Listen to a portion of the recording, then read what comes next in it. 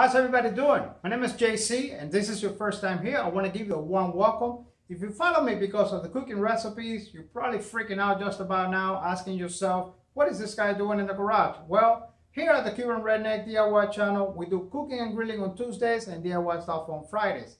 However, a lot of you have been asking me to add a category to the channel, and I was thinking about calling it Rant Wednesdays. What is Rant Wednesday? We're basically going to be calling out manufacturers who make crappy products and some of the woke companies who are behaving very anti-American as of late, in my opinion. Anyhow, if this is something that you think I should pursue or perhaps of interest, please make a comment below. Let me know, give me some ideas. Let me know what some of the topics that I should include. For example, one of the most requested things for that category has been what is my opinion, what is the build quality of my Frigidaire appliances that I use during my cooking videos. And let me tell you something, man, I need to make a video about that because those things, I don't know. Anyways, stay tuned for that. Today I want to talk to you about custom LED light fixtures. Why custom? Well, very simply, LED fixtures come in 12, 18, 24, 36, 48 and so on. But if you need one that is like, 29 and a half or, 52.5, you're going to have an issue with that. You either have to adapt to what's in the market, or the other solution is to go custom. Making a custom LED light fixture is really not that difficult. This video, it's somewhat of a follow-up to my Harbor Freight Workbench modifications and assembly video. Towards the end, I made a case of why did I decided to change the 28K 15 watt 150 luminance lights that it came with, and instead I opted for some 6 watt LED spotlights. The problem with that is that I went from one side of the spectrum to the opposite side. While the OEM lights had a lot of light in the center and the corners were dark, the spotlights are the complete opposite. So as you can see, I have a hot spot here, I have a dark spot here, I have another hot spot here. Here's what they look like in the dark. As you can see, there's a lot of room there for improvement.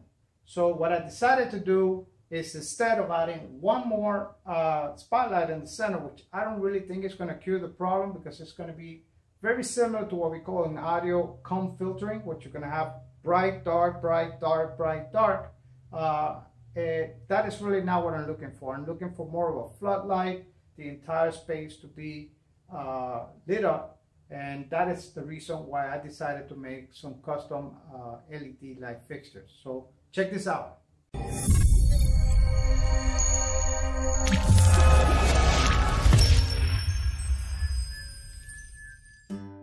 Before we get going, I want to address the cost factor and what is an LED light fixture. First, the cost. Although the custom made-to-fit factor is more important, I know there's going to be people out there saying, well, this is just not worth it. So here it is. I will be using a pure white 12-volt 5-meter LED strip, which cost me $5. I'm using 12 volts because these are going to get powered by my off-grid solar panel system. The easy, or should I say the cheesy way of doing this, is to peel and stick the LED strip to the inside of the top section of the workbench, since it is already a box.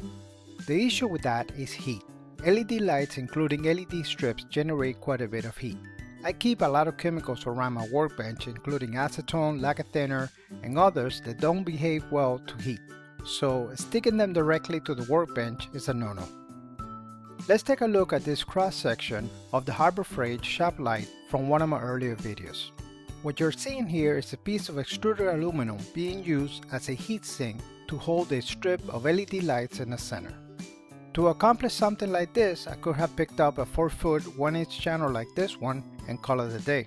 However, the $16 cost would have put a huge dent in my budget. Instead, I opted for this 8-foot screen enclosure frame connector from Lowe's, costing less than $12. In other words, the build cost for each of my LED light fixtures is around $11. I don't know about you, but I haven't seen a 4-foot 5K LED light fixtures that cheap. With that said, let's get building.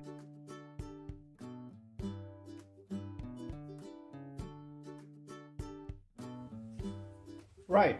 One of the reasons that I chose this method, and I think it's perfect for this application, is because of these two screw guides here, which allow us to use self-tapping screws and screw the end cap right into place without having to worry about any provisions for fasteners, rivets, or anything of that nature.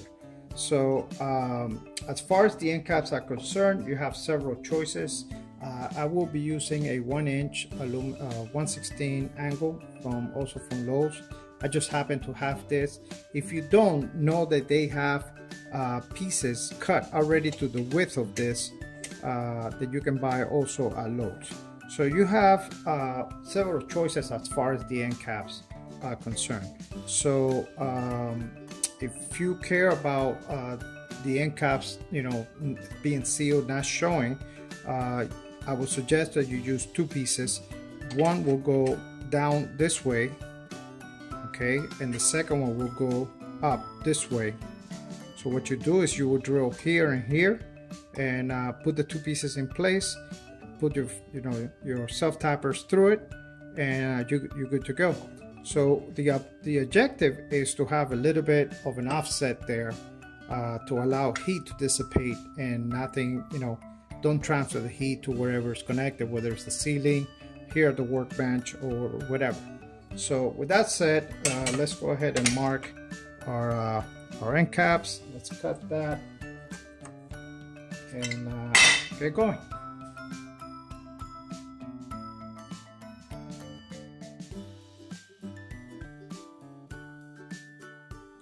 Okay, so here we have a few pieces cut, and I wanted to show you guys what I was talking about last time while I was cutting this. I said, I don't understand, I don't know if people are gonna understand that, but anyways, so basically, if you want to have end caps, just basically one piece is gonna go like that to close the end cap, and the second piece goes over here for the mounting bracket. So there you have it with an offset, and you can adjust that offset. I'm probably going to mount it, put it like that, about 1/2 inch to 3/4 of an inch. And that is the end cap of the fixture. So with that said, let's start installing our LEDs and we'll go from there. To install our LEDs, what we need to do is stretch it out and see how close can we get to one of the cutting sections. Just cut it right there at the line. From at the end of the metal, whatever length you're going to do. Now from here to here, you're going to have to solder this thing back together. However, there are some solutions out there with like glue and several other options if you don't have a soldering iron, but I would probably recommend you solder it. So with that said, let's put this guy together.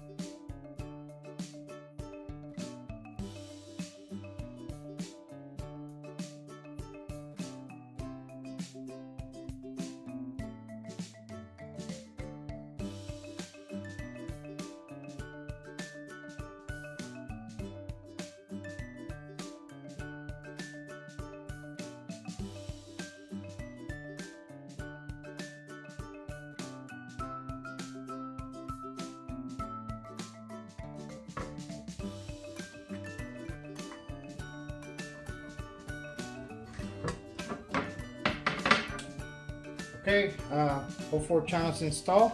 We go one at the top, there, and what we're going to do now is get the soldering iron going, and we're going to put a spot of solder on each of the connecting points so that before we put the wires in, and I guess then we'll just put them all. You have to be careful because this thing, there's a positive and negative here. You have to follow positive to positive, negative to negative. You could do a positive to negative, but then you have to make sure all of them are in the same format, and what it's going to do is going to quadruple your voltage requirement. So this requires 12 volts, If you put them in series, they will require 48 volts. With that said, let's get some soldering done, and we'll take it from there. And the most important thing is the test. Are they going to be, are they going to have the brightness that I'm seeking? I've seen them in the gunnels of bolts, and they look very bright, and they have like a very flood-like look. They don't have a spotlight, look to them. So I hope this works out. Let's get soldering.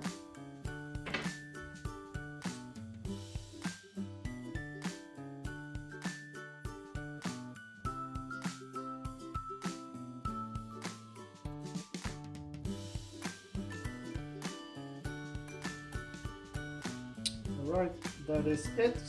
Let's do a test, but before we do a test, I want to make sure that we have no reference to ground. And what we're going to do here is we're going to measure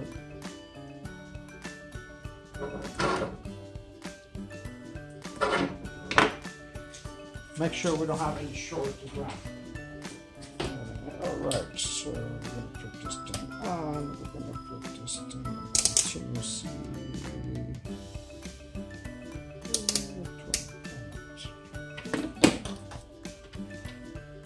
So that's open, and this is short.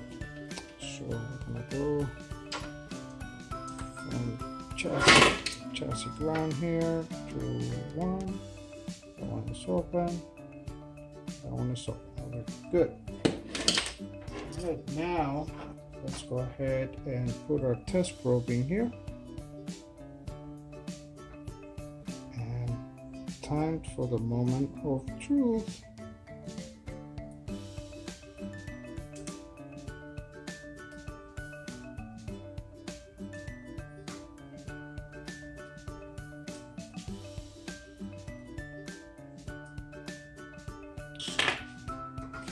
All right, let's test this thing. Great, and here we go. Wow, that's pretty bright.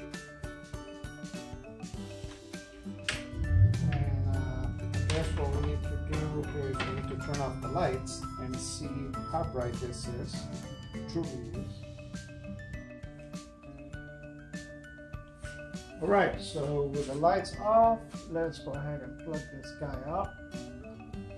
Wow, that's nice, and that's only one of them. So I think I'm going to go ahead and assemble the other three and do the final installation for our final evaluation. But I can tell you off the bat, a floodlight, a lot more even light. I like the color temperature, and that looks good. So let's go ahead and mount them.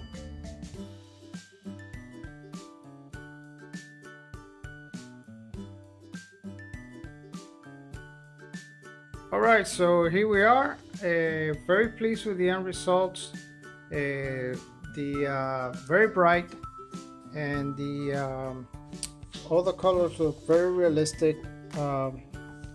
Really nice color temperature, and definitely worth the upgrade. Not only for the money savings part of it, but also for the performance part of it. My name is JC. This is the Kelvin Redneck DIY channel. I want to thank you for stopping by, and I hope to see you on my next video. Please support this channel by subscribing, liking, and sharing. Don't forget to hit that notification bell. Thank you.